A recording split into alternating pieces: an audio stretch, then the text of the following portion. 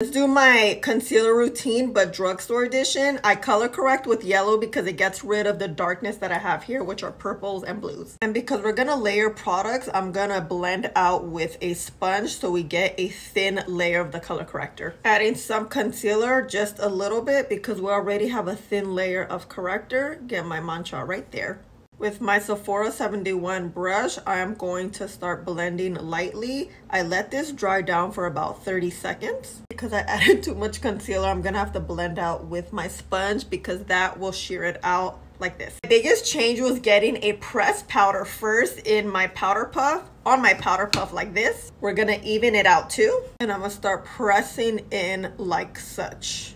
Getting some loose powder and really getting in there so we get all my creases because I do have very creasy under eyes. Let's press that powder in. And this is how the under eyes look. Love it.